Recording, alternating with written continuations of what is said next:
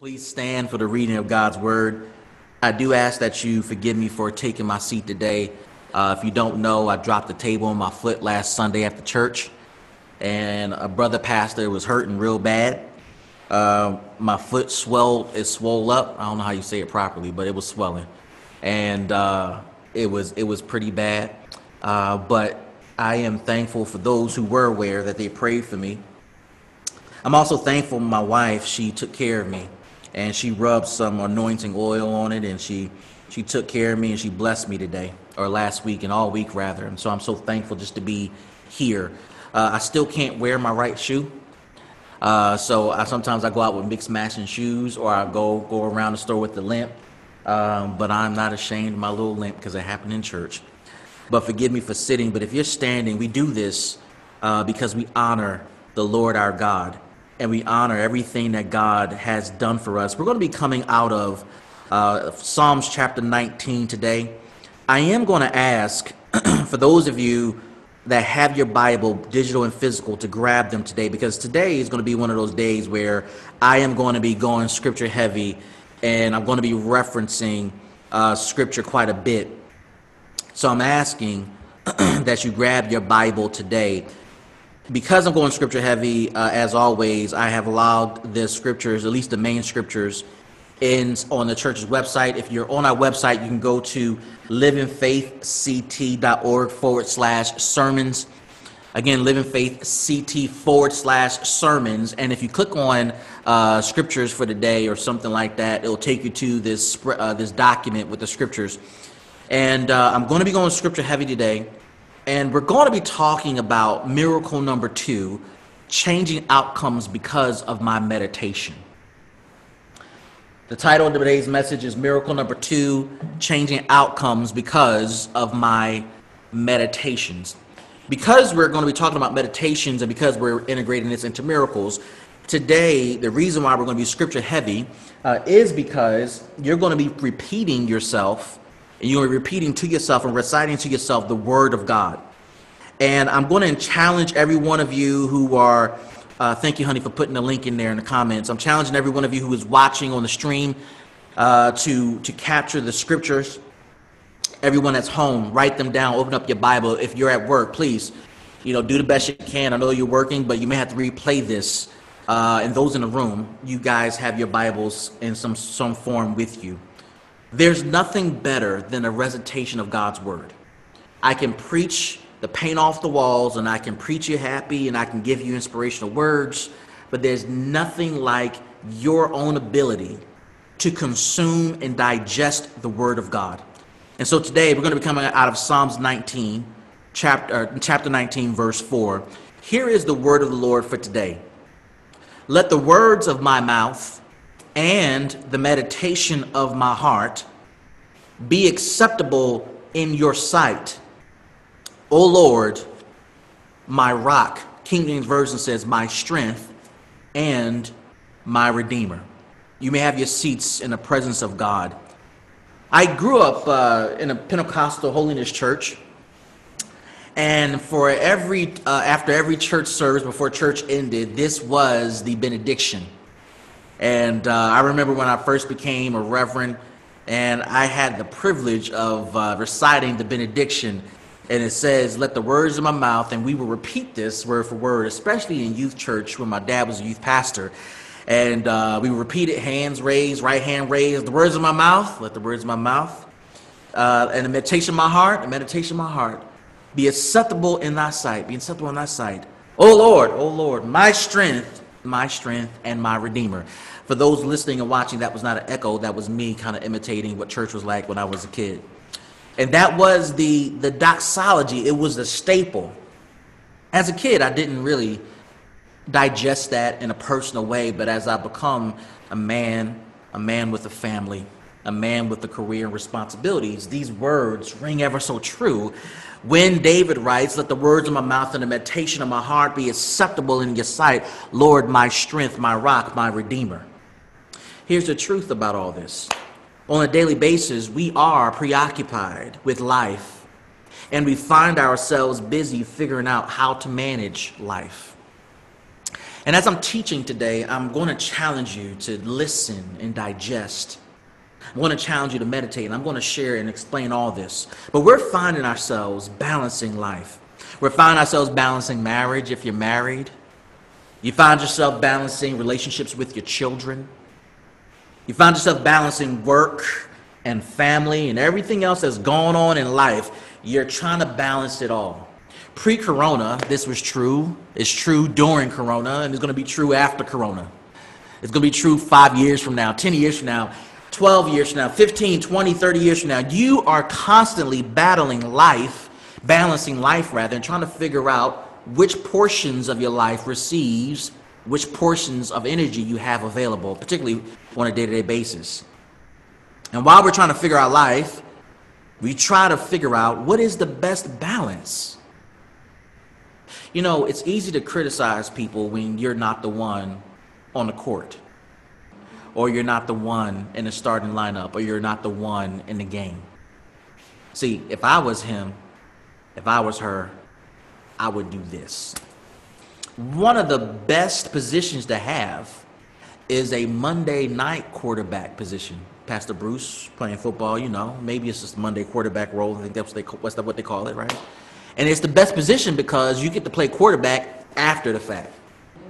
After the game is over. Come on, give me some amens in the chat below. After the clock hits 0, after the interception is thrown. I'm looking at the chats. Come on, give me an amen in the chats. After you lost the game, it's awesome to be a Monday quarterback. The next best position is to be the couch quarterback. Oh, why did he throw it like that? Didn't he see number 88 open?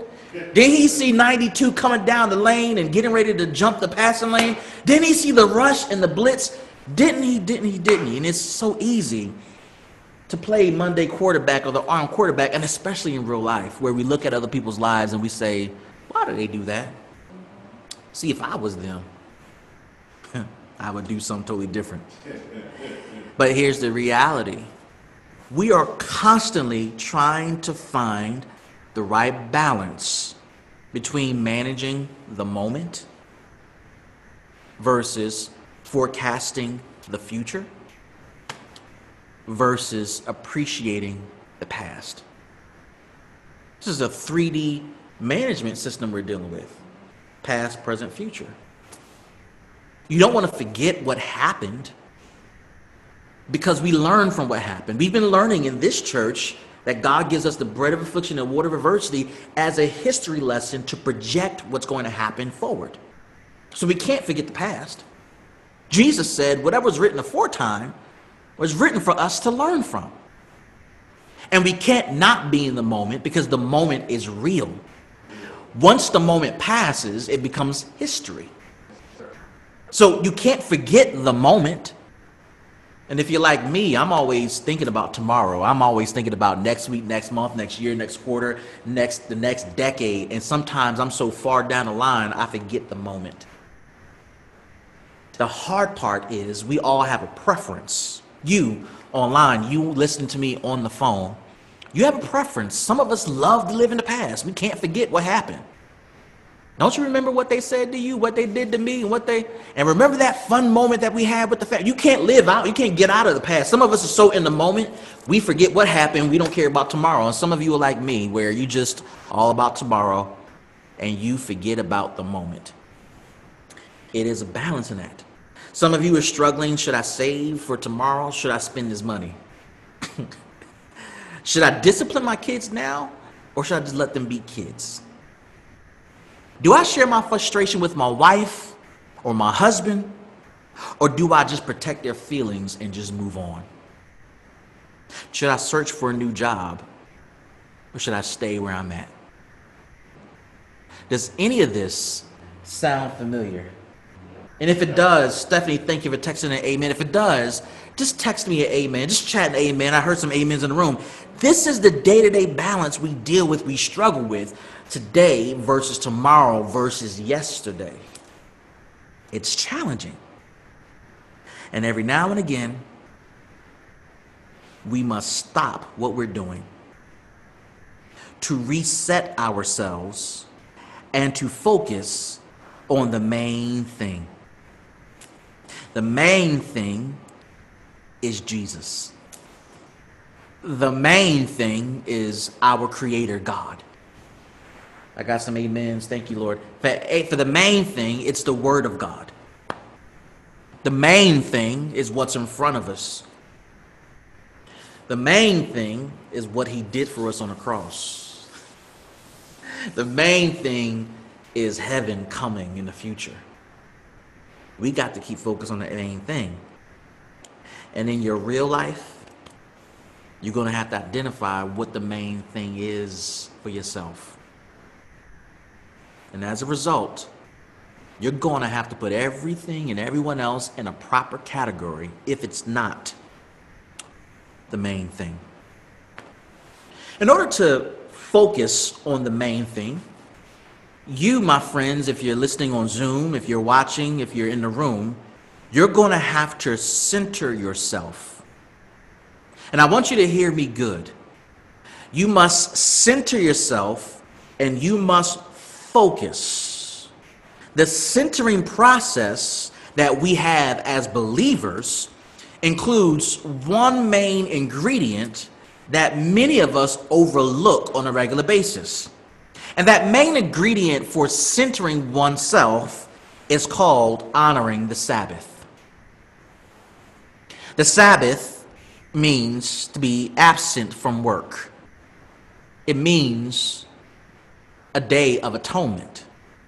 This is the day that we ask God to forgive us for our sins. The Sabbath was instituted by God, and we saw the first example of this when God created the heavens and the earth, and He rested on that last day. This was reaffirmed by Jesus throughout the Gospels, when Jesus reiterated that I am the Lord of the Sabbath. But the reality that we all deal with is that we've lost touch with the intention and the purpose of the Sabbath. And as a result of that, many of us have lost touch with establishing boundaries in our lives. We have lost touch with establishing boundaries with relationships. We've lost touch with establishing boundaries with our family, with our friends, with our careers. We've lost touch with what it means to have boundaries set so that I can focus on the main thing and to recenter myself to become and be what God has called me to be. That we want to achieve this year alone. Some of us are moving closer and closer to achieving those goals, and some of us are still a ways away. And you got to ask yourself, have I been focused? Have I truly centered myself so that I can meet my personal goals, my professional goals, my relationship goals, my family goals, my financial goals? Have you centered yourself, and have you taken on the concept of the Sabbath? Resting, recalibration, refocusing, re-energizing, centering. It's the concept. They tried to criticize Jesus and His disciples for eating on the Sabbath. And by that criticism, they missed the whole point. It's not about work. It's about the concept of focus, of dedication to God, and dedication to yourself. It's hard to do that for some of us because we're moving way too fast. We're rushing through life. We're trying to get to our goals tomorrow. December 31st, I believe, we had a vision board party here. And we welcomed in January 1st together as a church family. Many of us who were here, we set goals that we wanted to achieve this year, and some of us for the next 10 years. The human flaw that we possess is we write these goals down knowing it's not going to happen tomorrow, but we feel like it ought to happen tomorrow. You know, I want to launch this business. I'm going to go to the bank tomorrow. They're going to give me the loan. I'm going to sign the lease.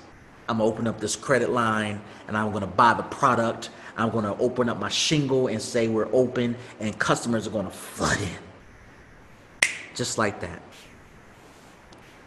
I'm going to start a ministry, start a church. I'm going to become a pastor. And my church is going to grow and mushroom, and people are going to flood in. Just like that. I'm going to start a family. I'm going to get married to a beautiful person. I'm going to have beautiful children who are just going to love and adore me. And we're going to live the American dream in a mega mansion that's modest, and drive an expensive car that's modest, and everyone is still going to love me, and life is going to be on a bed of roses. Just like that. This is how we think. We vision and we plan, and we start moving towards these things because this is what we expect. But if you want the miracles of God to come into your life, there has to be an acknowledgement that it's not going to happen like that. The Bible says that you have all these plans, but the steps of a good man are ordered by the Lord. How you may get there may not be how you think, and what you think you want, God may not have in store for you. Slow down. This Sunday service is about us slowing down. We want miracles, acts of God to take place in our life. We want God to speak to us. We want God to reveal his will to us. We want his purposes fulfilled in our lives. In order to do that, we must slow down. The miracle that we're talking about is seeing my dreams unfold because of meditation. Meditation is defined as the process of thinking deeply about a subject.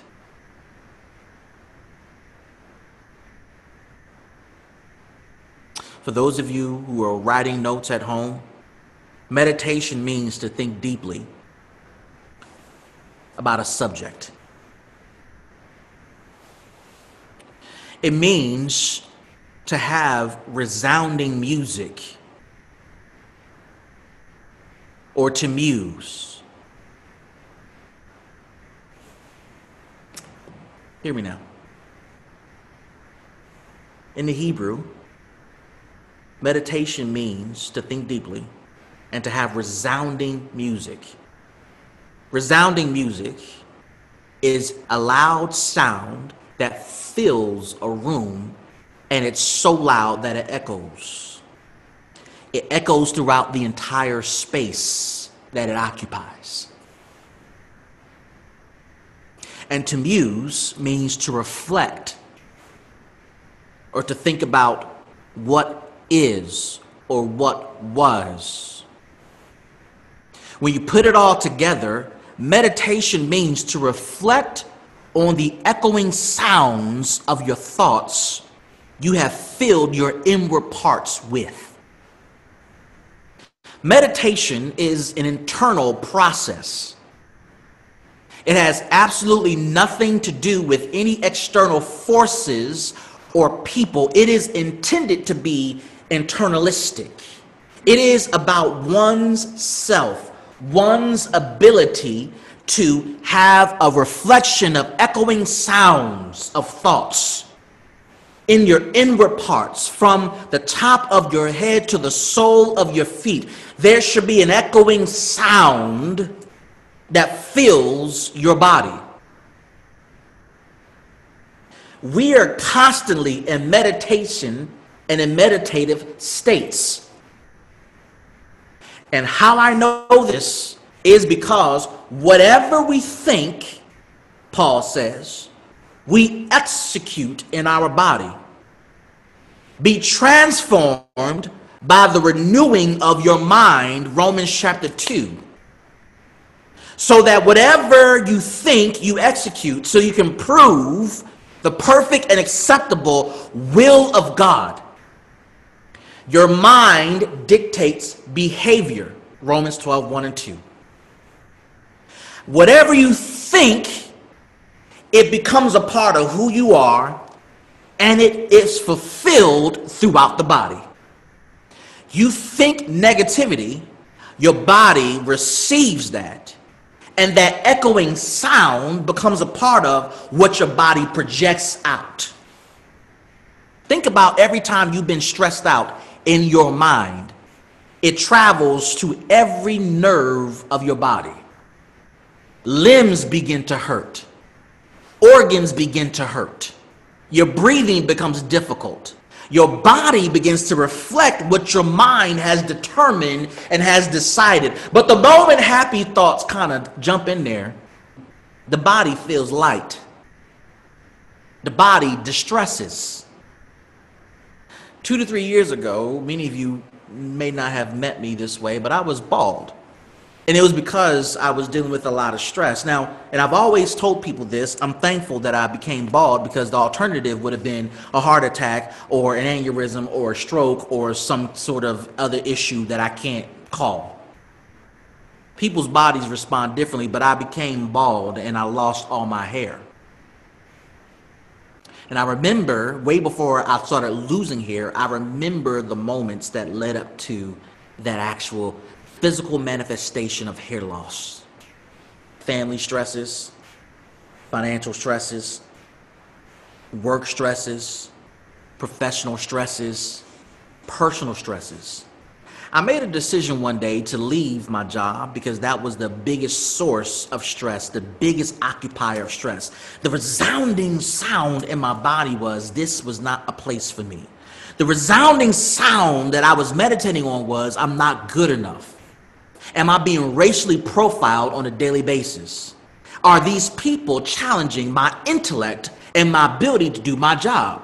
The resounding music I heard was, I'm not appreciated. They don't know what they have. I'm doing everything. Does this sound familiar to everybody in the room on the Zoom call? Does this sound familiar? Text me back. Tell me in the chat that this sound familiar. Have you ever felt those feelings, that lack of appreciation?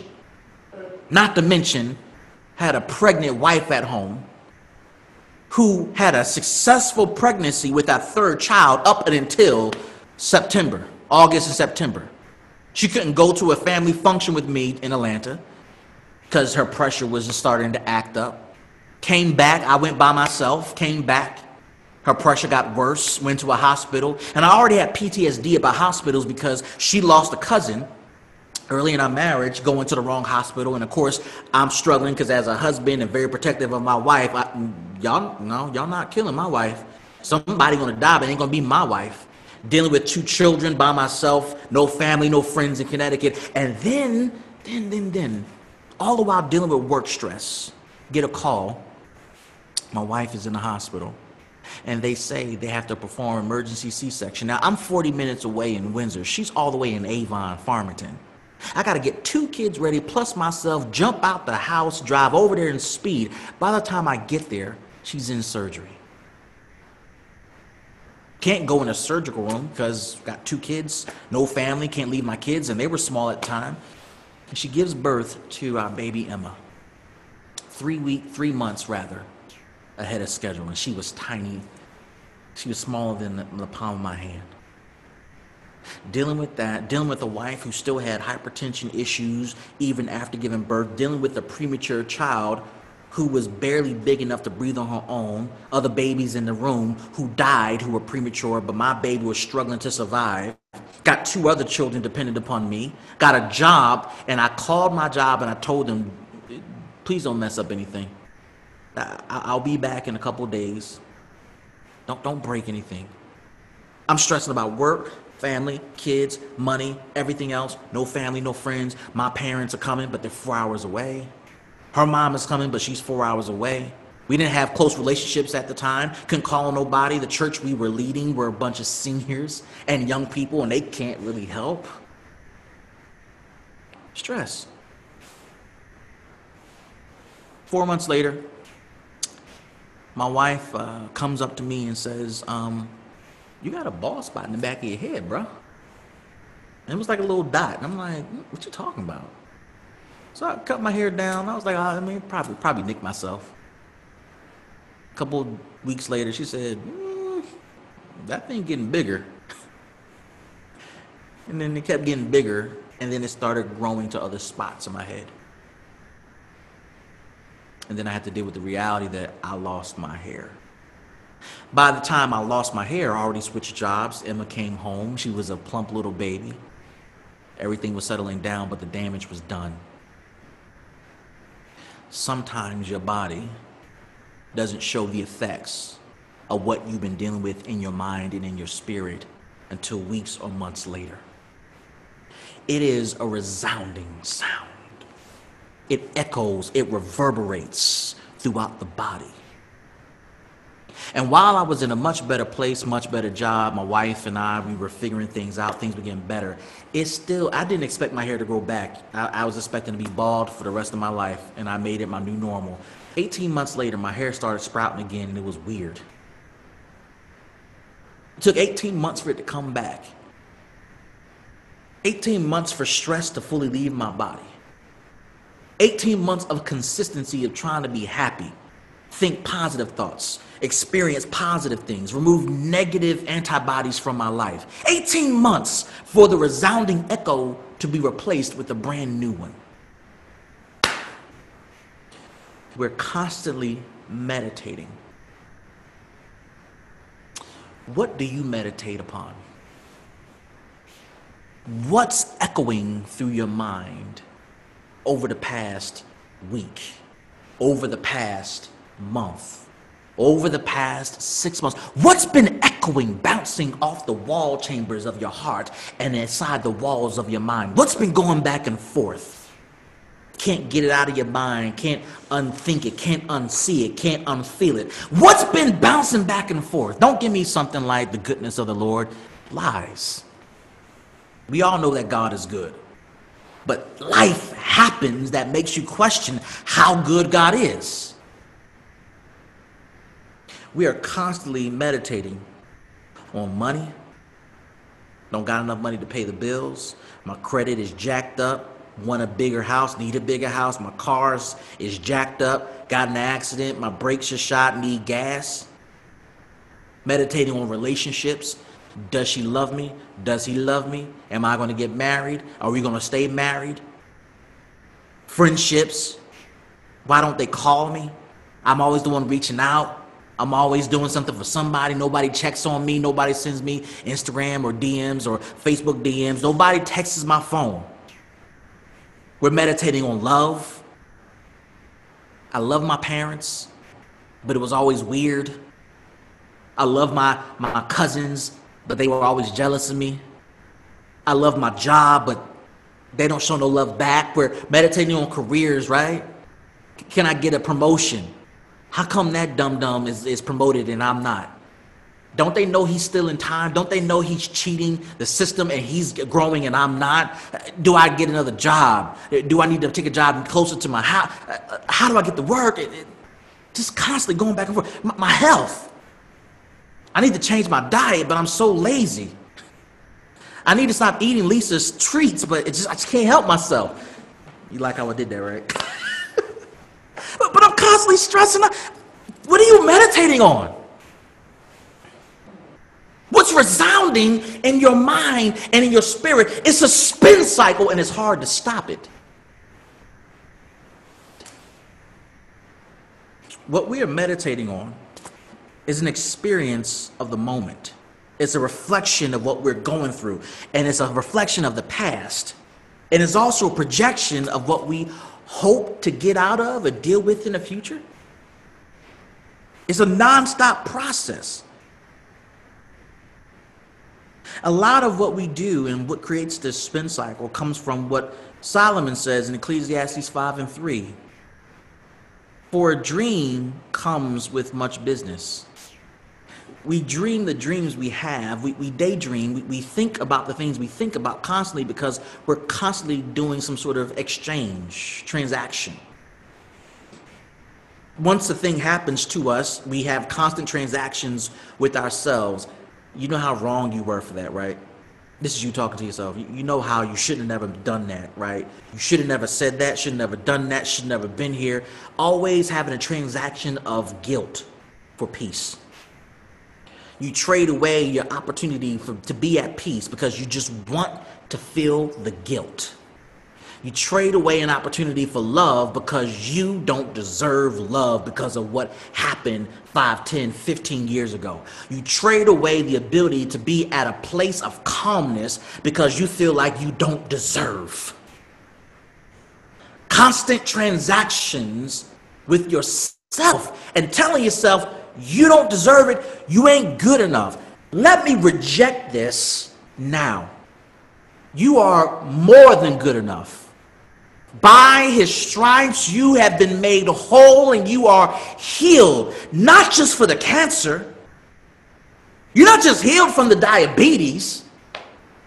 You're healed in your mind and in your soul. This is a meditation service today. Would you tell yourself you are healed?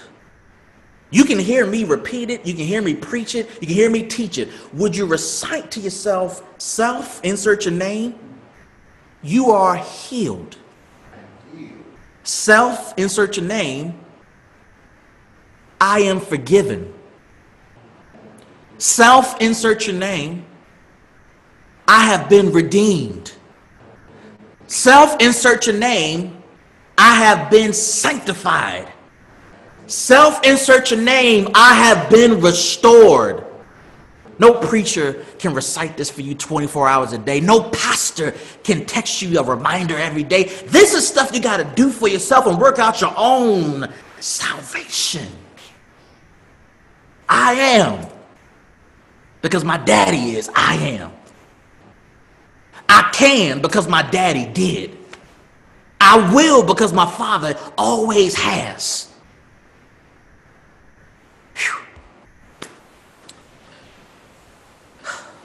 Y'all getting this? Yes. Are y'all on Zoom getting this? Are y'all slowing down? Text me. Let me know what's going on in the chats.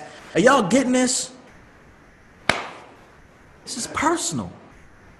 Sometimes, as you begin to reset and recenter yourself, you are going to have to, and hear me good, you are going to have to limit, if not, how do I say this?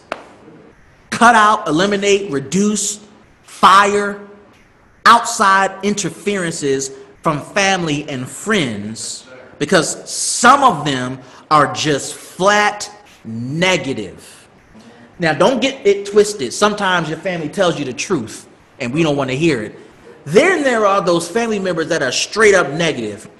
Here's one of the scriptures. I didn't put this online, but if you got your Bible, open up to Job chapter 4, verse 3 through 6. Listen to the dichotomy of a friend talking to someone who's down and out. Listen to how someone who says he loves his friend speaks to his friend. Behold, you, Job, have instructed many, and you, Job, have strengthened the weak hands. Your words have upheld him who was stumbling, and you have made firm the feeble knees. But after everything good you've done all through your life, but now it has come to you, and you are impatient. Are you judging me right now? I just lost my wife, my kids, my staff, my business, my house. I got skin boils. I'm near death, and I don't know what's going on, and you calling me impatient? All the years I spent serving God, I'm not allowed to say, God, what the heck is going on? Y'all ain't saying, come on, y'all, don't leave me by myself. Go ahead. I'm struggling to understand why me? Yes, sir. Why do I got cancer? Why is my marriage on the rocks? And I mean legit on the rocks. Why are my kids the ones that are crazy? Why is my job upside down? Why are my finances left and right? And you telling me I'm impatient? After all the fasting I've done for you and my kids and my wife and for my, you telling me I'm impatient? And his friend says, it touches you and you are dismayed. You ever had somebody try to play you because they know you're a believer and they say, don't you believe in God? Where's your faith now, Bruce? I thought you believed in God, Lisa. Art, I thought you said Christianity was the best thing that ever happened to you. Now you're dismayed. This is what he's saying to his own friend. Is not your fear of God your confidence? He's being antagonistic right now. Now, I don't know about you. If this was my friend, I probably would have punched him in the throat by now. Because now you're antagonizing my relationship with God. Is not your fear of God your confidence and the integrity of your ways your hope? If you have been struggling to move on from family and friends, let this meditative service be the day that you decide in your mind, I love you, but it's over. I'm going to let that sit right there. We grew up together. I will never forget how you gave me that $5 when I needed gas in my tank. But dude, it's over.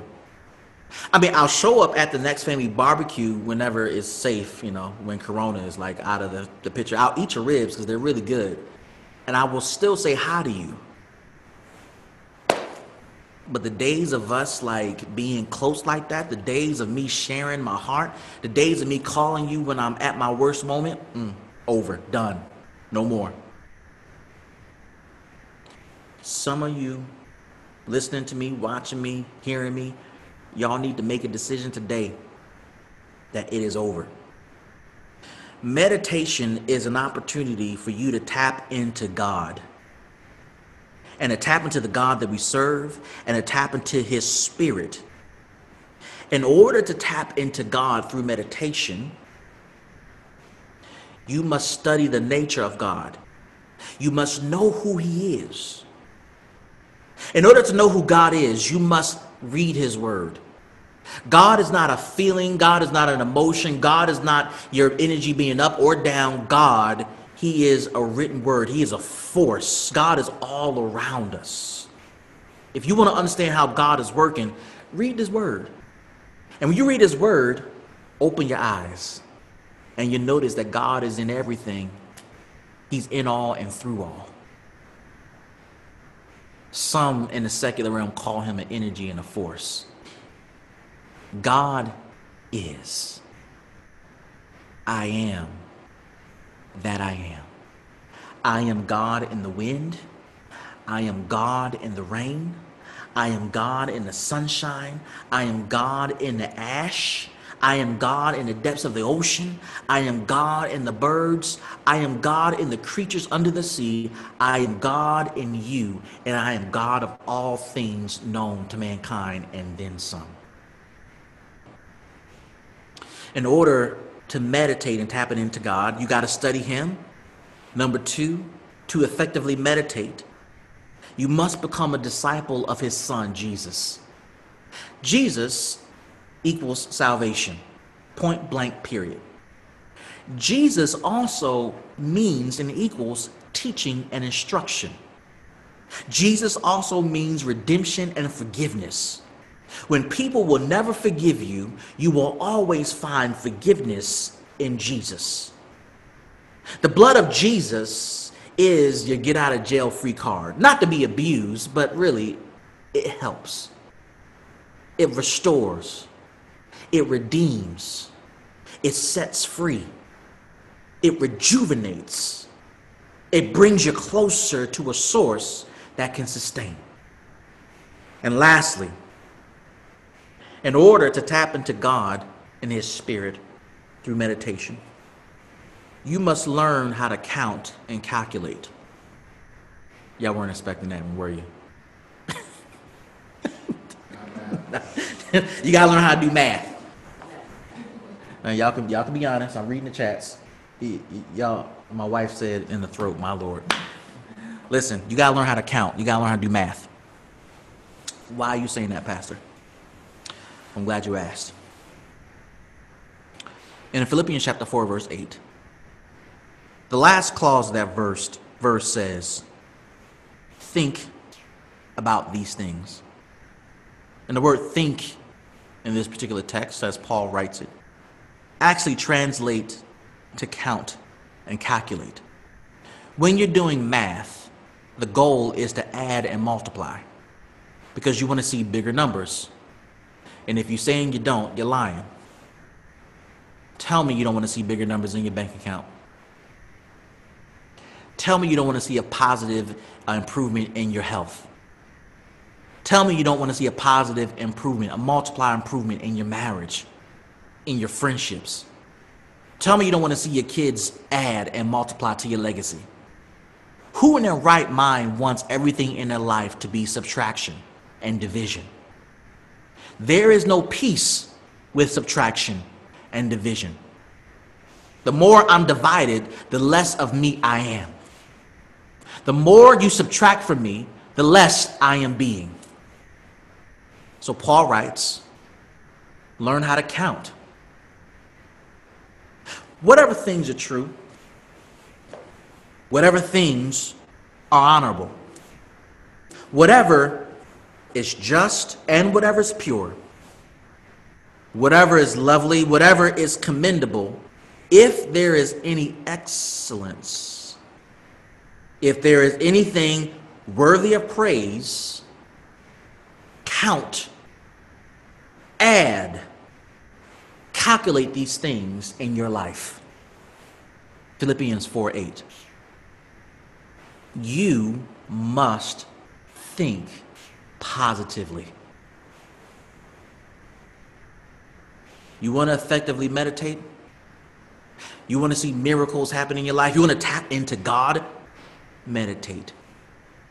And you got to change what you meditate on. Our text for today gives us the formula for meditation. I hope you're staying with me, because I'm trying to help somebody today. Our text in Psalms 19:14 says, let the words of my mouth and the meditation of my heart be acceptable in your sight, to the Lord, my rock and my redeemer. Let's break down the formula. Words of my mouth means the utterance, the things I speak, the words that I say, the promises that I articulate, and the commandments that I give. This means that whatever comes out of my mouth, I must guard my mouth and my tongue. I must be careful what I say, what I speak, what I utter, what I promise, what I command. I must be careful, get this, what I say to myself, because the words that I speak to myself causes meditation to occur. This is what the Bible says about the mouth and the tongue, James 3:6. And I'm going to repeat this again, James 3, chapter 6. And the tongue is a fire, a world of unrighteousness. How many times have you been arguing with someone you love and you said something that set a fire in a relationship? Y'all got mad and walked out on each other because whatever you said, whatever they said, caused y'all to say, you know what, if I don't walk away right now, a bomb is about to go off. James 3:6 says, the tongue is a fire, a world of unrighteousness. The tongue is set among our members as one of us. It is not an external force. A tongue is not a weapon we pick up. A tongue is a weapon that we possess. And it says it is staining the whole body, setting on fire the entire course of life, and setting on fire and set on fire by hell. The weapon, the most dangerous weapon we have is a member of our own body. You have the power to hurt and harm people. The biggest lie we were ever told as children was, sticks and stones may break my bones, but words will never hurt me. Lies. Lies. Let your wife or your husband say something to you that only they know about you, and let me know how you feel then. Let your kids say something to you that they observed about you, and let me know how you feel then. Let your friends say something snarky or smart about you and to you, let me know how you feel. Let your boss say something crazy to you, you let me know how you feel. It is a lie. Sticks and stones They do break bones, but words hurt like none other. And for many years, many of you have been hurting yourself because of what you've been speaking to yourself. Proverbs 18 and 21. Death and life are in the power of the tongue, and those who love it will eat its fruits.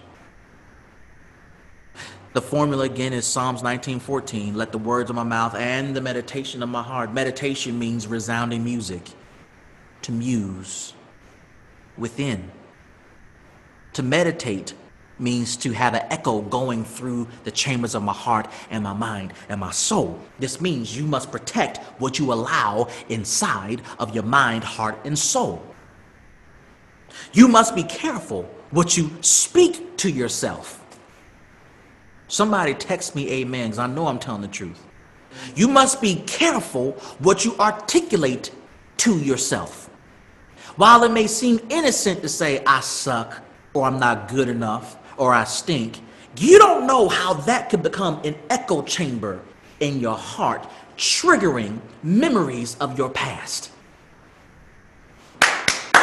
You've been through something in your past, and one negative word spoken by you can bring all that up and cause you to become paralyzed by constant analysis of what mama said to me when I was 5, what daddy said to me when I was 8, what auntie so-and-so said to me when I was 10, what Mrs. so-and-so said to me when I was in 6th grade. You must guard, and I mean guard, what you allow in your body. We talked about fasting last week. We talked about diet change. Yeah, guard what you put in your body food-wise, but you got to guard what you put in your soul. Jesus says, it is not what goes into the mouth that defiles you, but it's what comes out of the mouth that defiles a person. What comes out of the heart, it comes out of the mouth. Scripture says, the heart is desperately wicked. Who knows what's in the heart?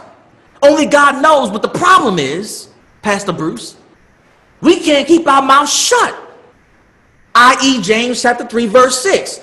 We can't help but tell you how I feel about you. I can't help but tell you how much I don't like you. I can't help but tell myself I'm too fat, I'm too skinny, I'm too ugly, I'm too light-skinned, I'm too black, I'm too white, I'm too this, I'm too that.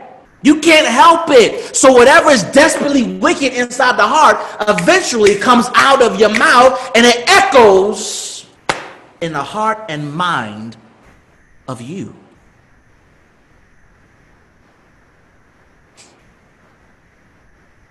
Lastly, this formula, Psalms 19:14, let the words of my mouth and the meditations of my heart, last phrase, be acceptable in your sight. This means pleasurable. May it be delightful.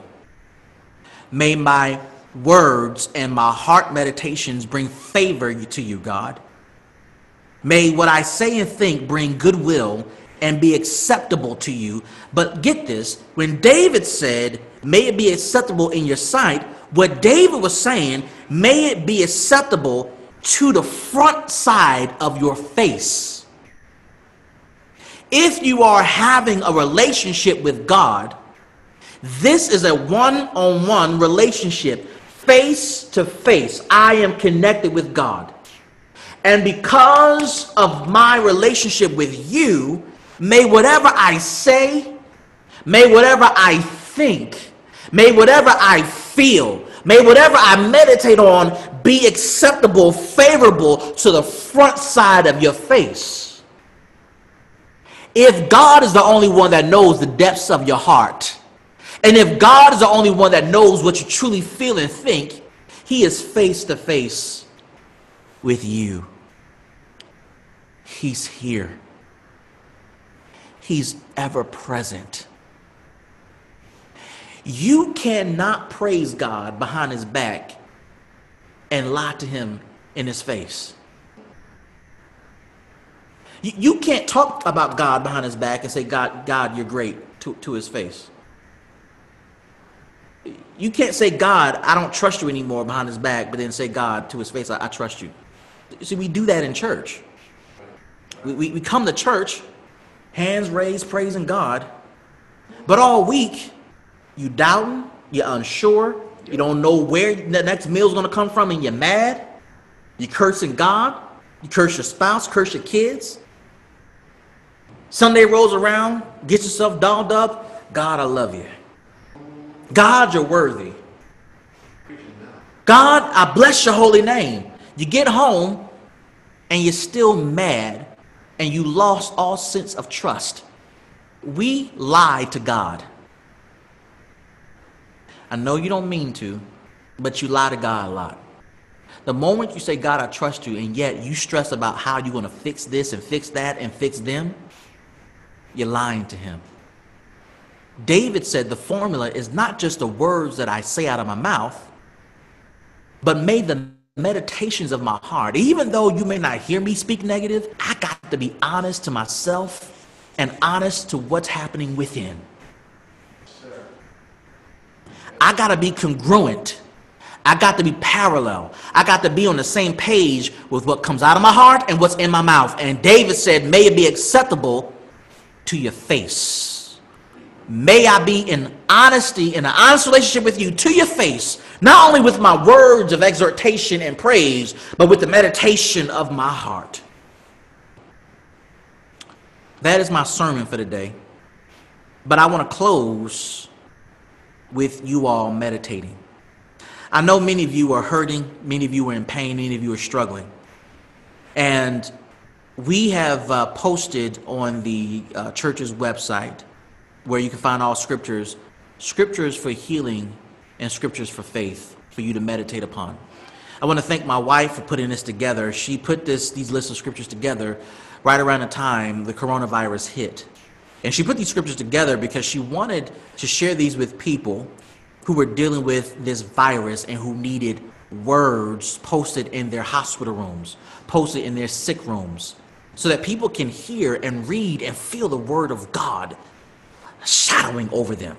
My wife said, and honey, forgive me if I'm sharing too much, but she shared with me, she had a dream that this virus is like an evil spirit hovering over people, trying to take folks out.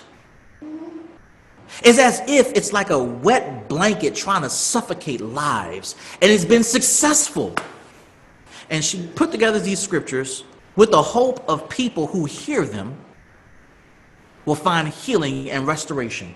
What I want to ask is that after every scripture I read, I would like for you to say amen. You say amen because you agree. This is not my words. These are the words of God. I'm going to read a number of scriptures here, so you're going to have to be patient with me. You already been here this long. So be patient with me. But these scriptures, they are life. And I'm challenging you to change the words that come out of your mouth. You know the formula, Psalms 19:14. Change what comes out of your mouth. Change the words that are echoing in your heart and in your mind. And let everything that you say and think be acceptable to the sight of God. If you agree to these terms, would you say amen? Amen. If you're on Zoom, would you say amen? I'm going to wait till somebody texts me amen. If you're listening on the phone, your phone line is muted, but would you say amen on the phone? Somebody text me amen, because I want agreement on this. Amen. Amen. The first set of scriptures I'm going to read are for healing and health.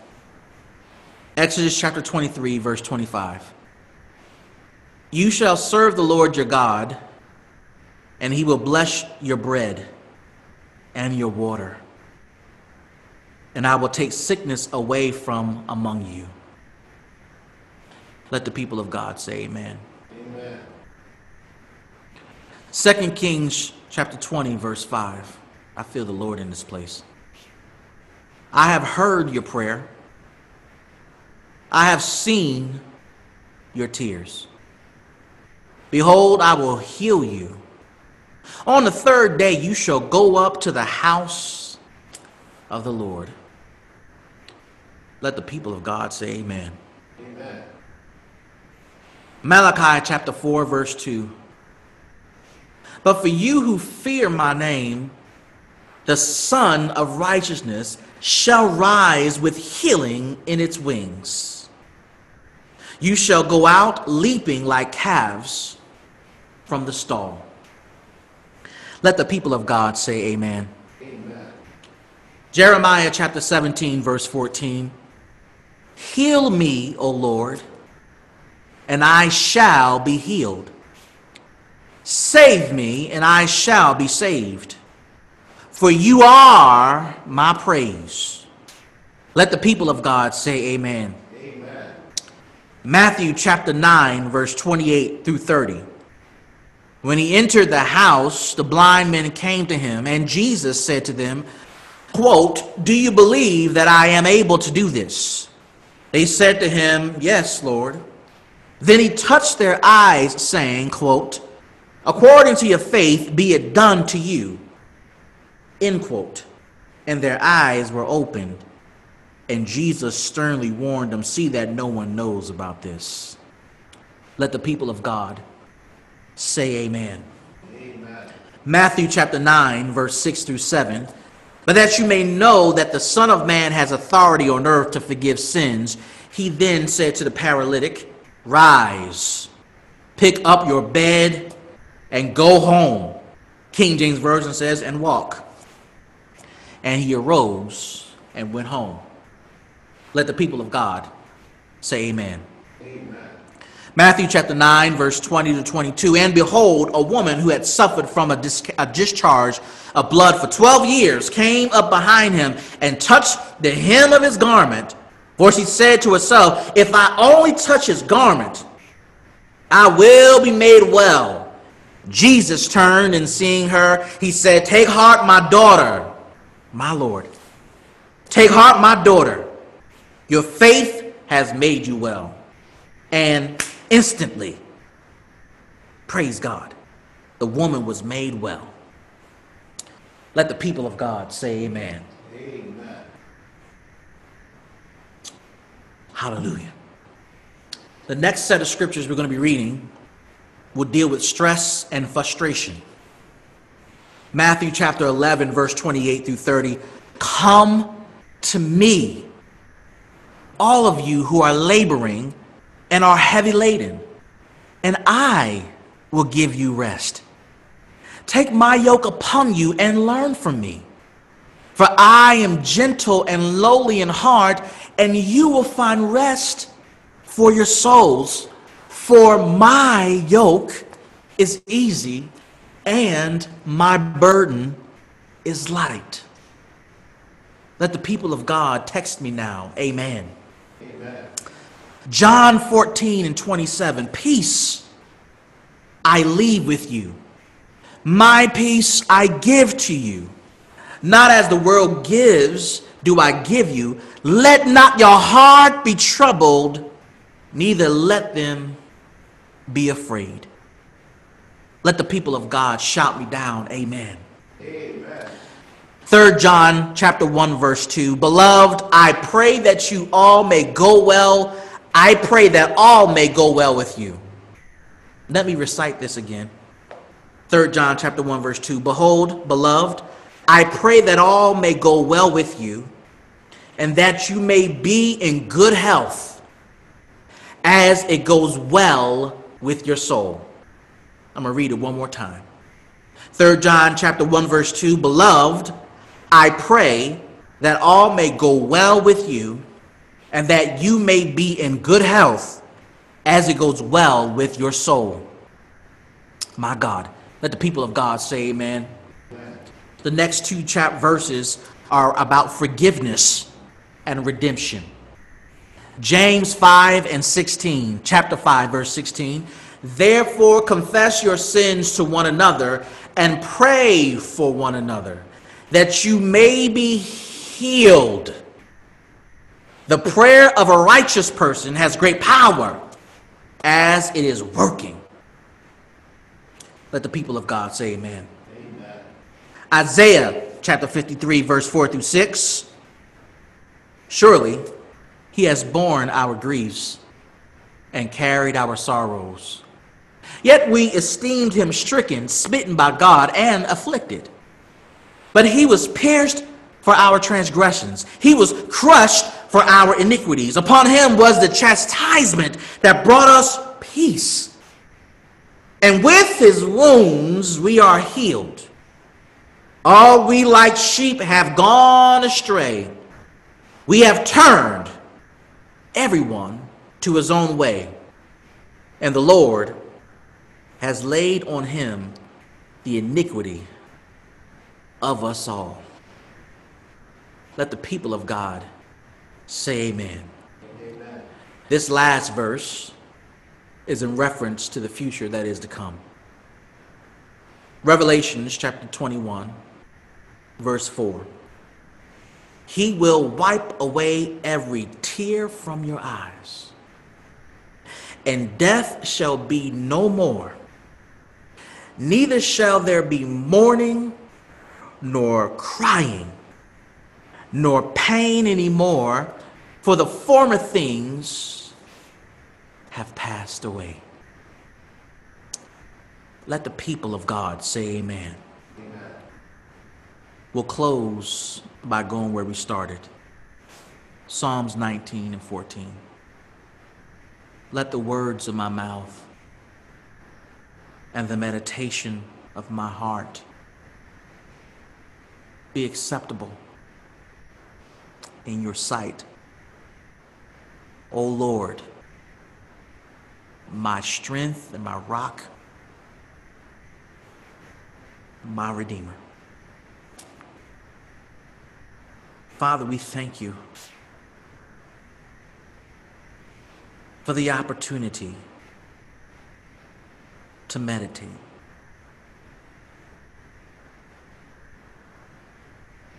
Many of us have been going and going and going and going and going and have not slowed down enough to just think about you.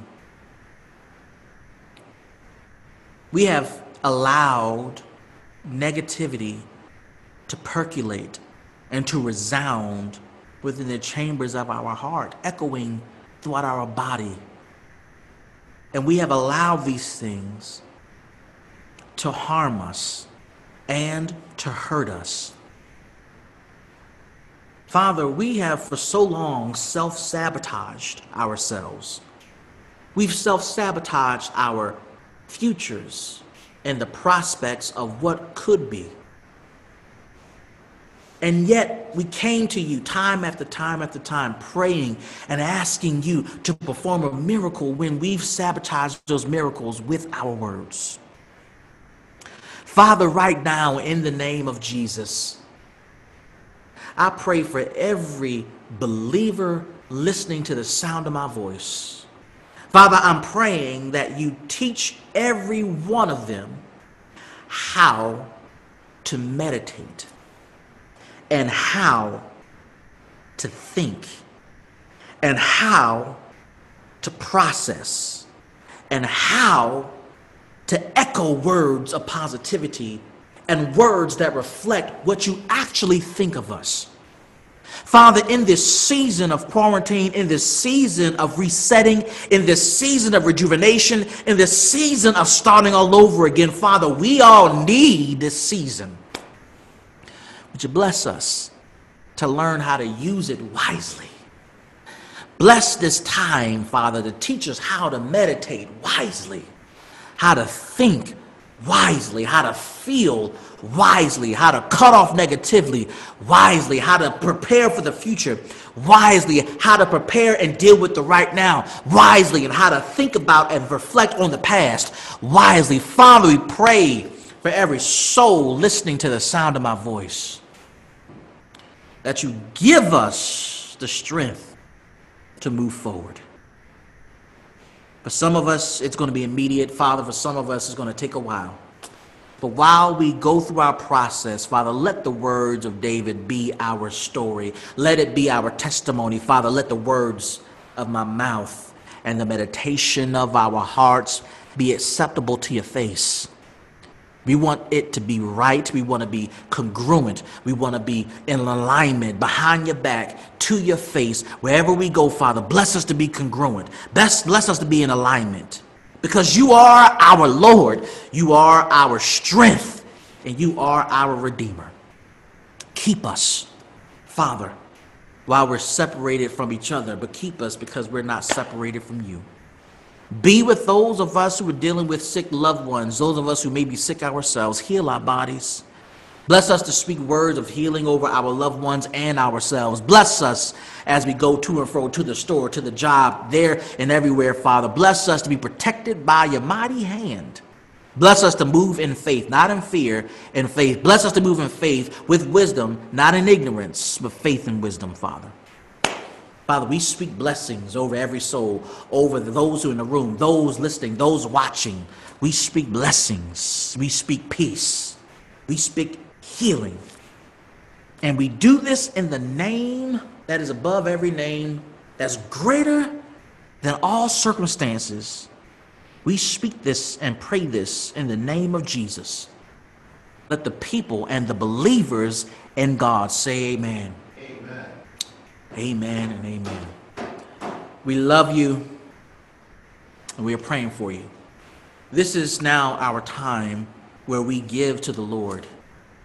In many churches, we follow this pattern of giving called tithing.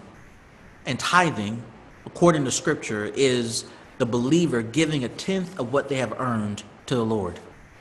The reason why God requires a tenth is because it is the minimal investment that you can make to tell God thank you. While some struggle with giving a tenth of their earnings to the Lord, many forget that the tenth is only 1/10 of the entire gift that God has given us. God, he allows us to manage and deal with the 90%, but he's saying, give me a tenth as a sign of trust and as a sign of faith. The Bible says that when you give to the Lord and you give your tithe, he says that he will open up a window of blessing and he will pour out blessings that you won't even have room to receive. As you prepare to give to the Lord today, as you prepare to give to this church, to this ministry, the Bible also calls us to be cheerful givers. The Bible calls us to give with a willingness of heart. If you are frustrated and you're stressing out and you don't want to give and you don't know where your heart is right now, don't give because it won't be blessed. But if you are going to give because you want to. Give because your heart says, God, I'm willing. I want to. I must, so that I can give back, Father, what you've given to me. I'm going to ask that you give online. You can give through Cash App or through Tithely, our online application where it takes payment however you choose to give it.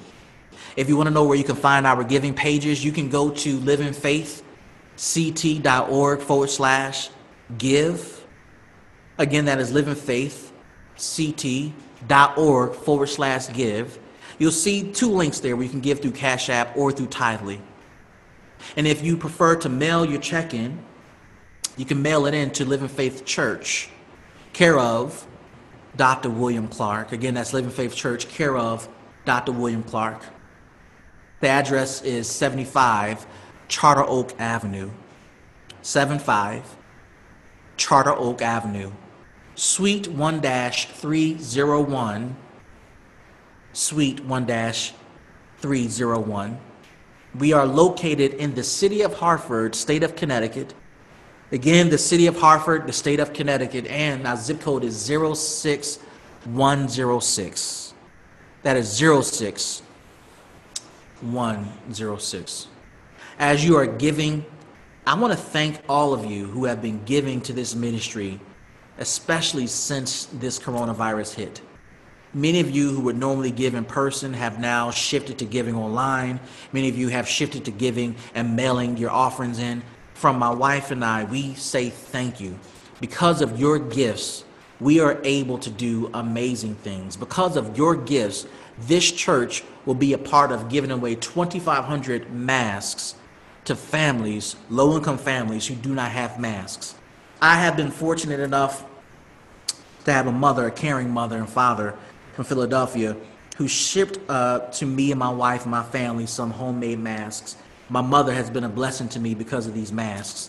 But I also know as I put on this mask and the mask that she's made for me every day, I know that this mask reminds me how blessed I am. The mask that you guys are wearing in this room, the mask you may be wearing on your job, driving, going to the store right now, the mask you're going to be putting on, whether it's a reusable mask or a disposable mask, your mask is a symbol of how blessed you are. Pastor, what does that mean? There are so many families who have to choose between paying bills and getting a mask made. There are families who are struggling to figure out, well, I don't know how to make a mask and I'm wearing a scarf. It's hot outside. You can't wear a scarf in the springtime and the summertime.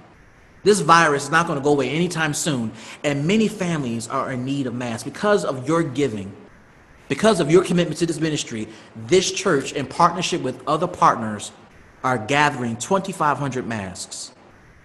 And I thank you for your giving. If you wonder how your giving is making an impact, it is. Last Christmas, your giving allowed us to have an awesome Christmas dinner for our seniors and give away Christmas toys for our seniors and 6th grade kids at Milner School.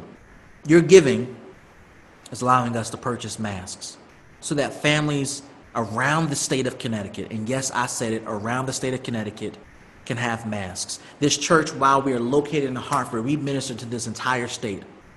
And on behalf of my wife and I want to tell you, thank you. Thank you for your giving in the past. Thank you for your giving that you're giving right now. For those of you who are putting it in an envelope and licking it and mailing it off, thank you. For those who are hitting the send button, thank you. For those who are Cash App in the church, thank you. For those who were going to give in the room, thank you. Thank you. Thank you.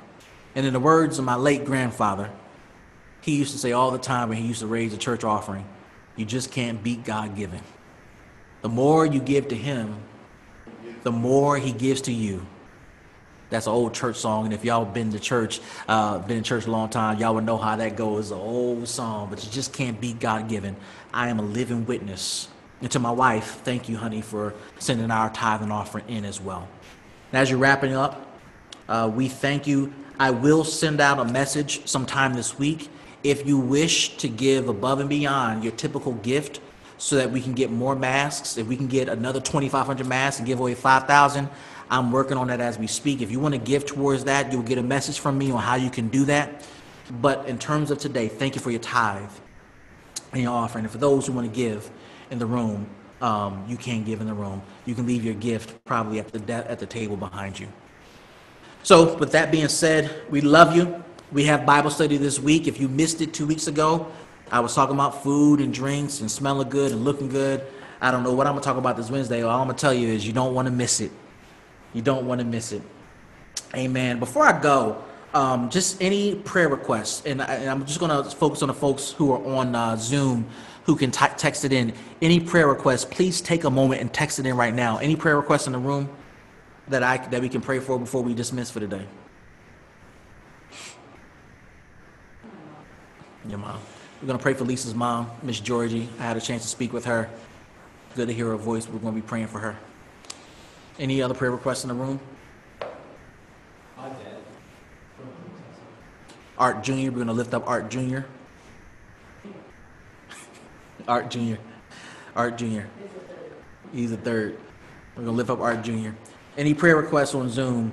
My wife says, please pray for the Ulysses family. That's my wife's former pastor. His father passed away due to this wretched virus. We're going to pray for the Ulysses family. Stephanie says she wants prayer for coworkers who have tested positive. Stephanie, if you don't know, is a nurse. She is on the front line.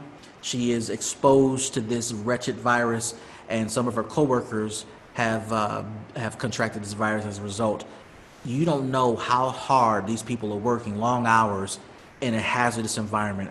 Our firefighters, our police officers, our mayors, our town officials, our nurses, our doctors, they're working hard.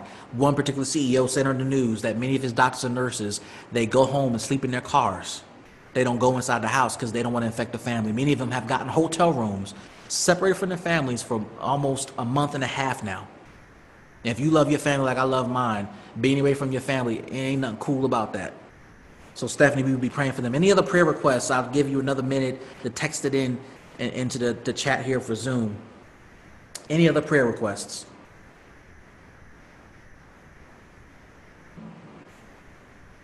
Amen. My wife said, this is a good one.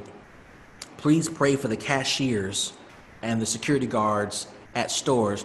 If you've been to Target, if you've been to Walmart, been to Home Depot, whatever's open, they now have clear guards up. It is strange, it's weird. You would only see that, and I'm from Philadelphia, so I don't know what y'all do in Hartford, but you only see those clear glass containers, honey, in Philly. When you go to the hood, you go to the store, and you gotta hand your money in through the glass guard. That's a normal thing in Philly pre-corona, right? It's so strange to live in a place like Connecticut and see these plastic guards up where people are just, you gotta hand things through. You go to McDonald's, they gotta hand it under the guard. It's strange. But please pray for the cashiers. We praise God that they're working. Many of them need those jobs. We thank God for that. But we pray for their safety. They're dealing with the public. People are coming to the store half naked, undressed, not washing their hands. I walked into Target the other day and saw a little girl playing in the Target. I have a lot of thoughts about that, but even in this season where germs are floating, people are just not being fully careful. My wife says, please pray for the children and youth who are experiencing depression and missing graduation activities and peer activities. My cousin Robert is graduating from high school virtually. There are people graduating from college virtually. They are missing. They're missing graduation, and for me, I went to my undergrad graduation. I didn't go to my graduate graduation, but the most memorable graduation was my doctoral graduation. And for my Regent family, and for those doctors who are graduating, especially Regent, because it is a blessed ceremony that they have, a 2-day event. To miss it, not because you can't afford it, but to miss it because of this virus, they are missing a blessed event. And my heart goes out to those people who hitting that milestone and just can't enjoy it. Any other prayer requests that you have, just a few more moments, text them in here. And as you're texting, we're going to start praying. Father, we thank you so much for what you've done. And we thank you for the gifts that have been given. And we pray, Father, that you bless us to be great stewards over them. Bless us to multiply those gifts. We pray, Father, that you return it 30, 60, 100-fold. And Father, we lift up our prayer request today because we know, Father, you are great and greatly to be praised. We pray, Father, for Art Sr., who is recovering in the hospital. We thank you for the progress he's making. We thank you for the progress he's making. We thank you for the doctors and nurses who are ministering to him as we speak. We pray, Father, for Miss Georgie, as she has been a caretaker of Art and her family for so many years. Father, would you keep her, heal her, protect her. We pray for Art Jr., Father. You know what he's dealing with. You know what he's navigating, Father. Would you visit his heart, visit his mind, visit him wherever he is, and fill him with your love. Father, we pray for the Ulysses family who lost their patriarch this past week. We pray for Pastor Ulysses and his family. We pray for Jeff Day, our dear friend, and his mom and his family, Father. We pray for those who are just feeling pain right now. Father, we pray for co-workers of Stephanie who have tested positive for this virus. Father, we pray that you heal their bodies, but also, Father, we pray for their finances. We pray, Father, that their job continues to pay them and then some. We pray that they have a job to come back to. We pray for their health care coverage. We pray, Father, that they don't miss a beat financially while they are recovering. We pray for Stephanie, Father, that as she works in this environment, she drives people home, she takes care of her clients. Keep her children. Keep her children. Father, we pray for the cashiers, the security guards, the people who serve our food. We pray for the restaurant workers who are still making food, who are still serving the public. We pray for even the Best Buy workers. Father, we went to Best Buy yesterday to pick up an order. We pray for those people who are working. We're thankful that they have jobs. And we're thankful that they're still serving us in some capacity. But would you keep those workers, Father? It ain't easy. It's not easy. But you bless, Father, those who are struggling right now, the children who are home, who can't go back to school, who have to stay in a negative, nasty, malnourished, ungodly environment. For those kids who saw school as a reprieve, as a protection, as a strong tower. Would you keep those kids, Father?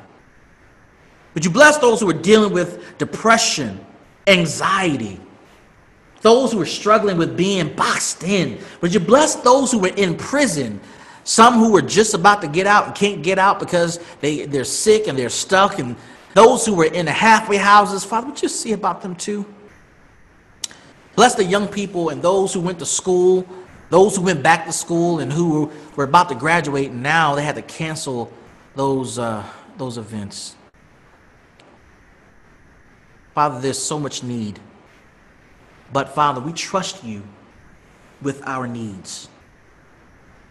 We trust you with our hearts. We trust your Father with our minds. We trust you, Father, with everything that we have. And we pray this prayer because we know you can do anything above and beyond what we ask for and what we think. We pray this prayer in the matchless name of Jesus. Let the people of God say, let the people of God text me now.